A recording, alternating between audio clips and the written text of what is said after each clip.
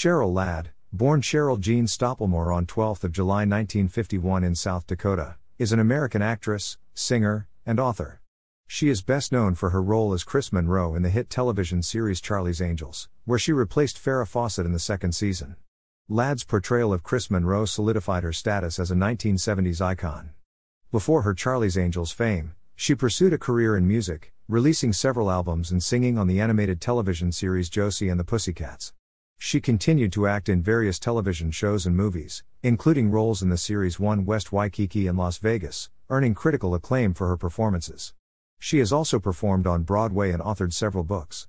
Cheryl Ladd remains a beloved figure in the entertainment industry, known not only for her talent but also for her dedication to a healthy and active lifestyle, as well as being an ambassador for Childhelp for over 40 years.